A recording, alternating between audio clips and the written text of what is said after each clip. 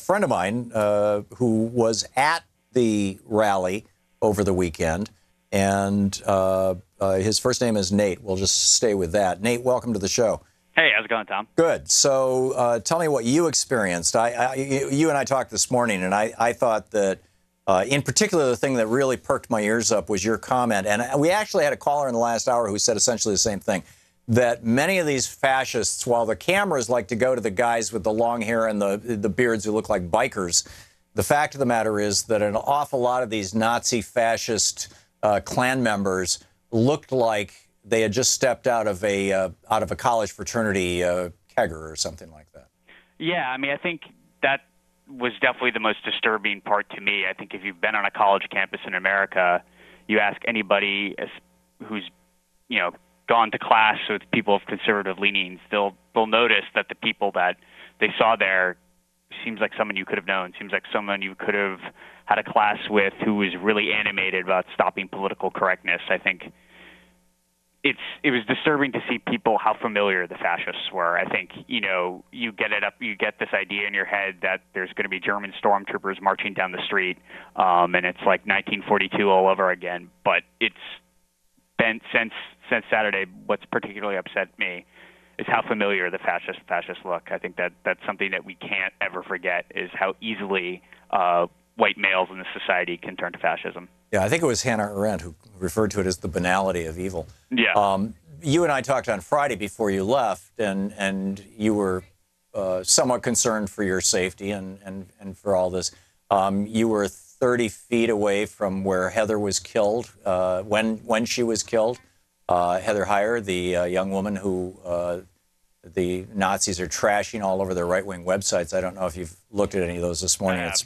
I've seen headlines, but I've tried to avoid. I made the mistake of looking at some of the Nazis' Facebook pages that were revealed on the internet, and it was pretty disturbing. But yeah, I have seen those headlines. So what what stories would you like to share with us from your experience in Charlotte?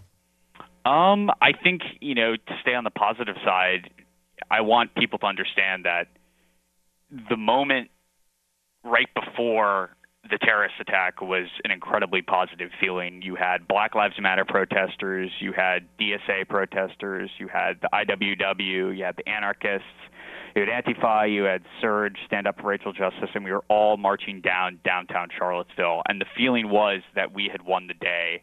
The Nazi protests in Emancipation Park had been declared an unlawful assembly. We heard that Richard Spencer had been detained. We heard that Baked Alaska, who's one of the other, neo-fascist internet celebrities, we heard he had been maced. The feeling was that our solidarity and resistance had won out. And that feeling was incredibly powerful. And I think people need to remember that when people from all classes of life, and particularly working people, stand up against Nazis, we will win. It happened in Britain in the 1930s in the Battle of Cable Street, and hopefully it will continue to happen again. I think this is a threat that needs to be nipped in its bud and resisted at all costs because the stakes are just too high. Yeah. Well, it happened in the United States in the 1860s. Yeah. It's just that, Andrew Johnson, became president, and that was kind of, well, that's a whole long story. We need not, go through the history of we just have a minute to the break here, Nate. Any thoughts on going forward? What are you and your friends going to be doing, for example? I think there needs to be a concerted effort to resist the alt-right, and I use that terminology only just because that's the way they collectively call themselves, and sort of a catch-all for groups with a bunch of different agendas, but they're really just fascists and neo-Nazis. I think we need to take this threat seriously.